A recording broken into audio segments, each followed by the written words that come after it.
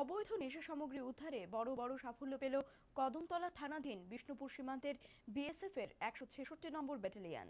ঘটনার বিবরণে জানা যায়, শনিবার সন্ধ্যায় বিএসএফ এর জওয়ানরা টহল দিচ্ছিল সীমান্ত এলাকায়, আর আঁচ পেয়ে পাচারকারী একটি ব্যাগ ফেলে পালিয়ে যায়।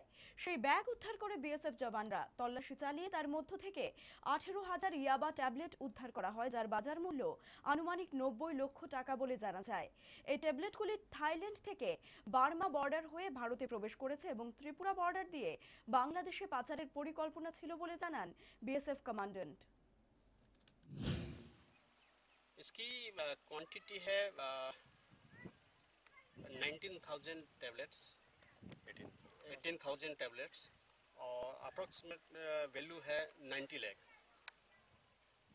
तो ये सब टैबलेट सर कहाँ से आता है, इसका कोई आपका जो इससे जो पैकेट से इससे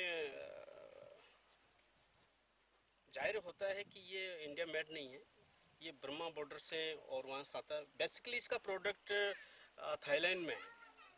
थाईलैंड से वेरियस रूट से these such type of drugs tablets reached in India through Burma border or the other ways, and further this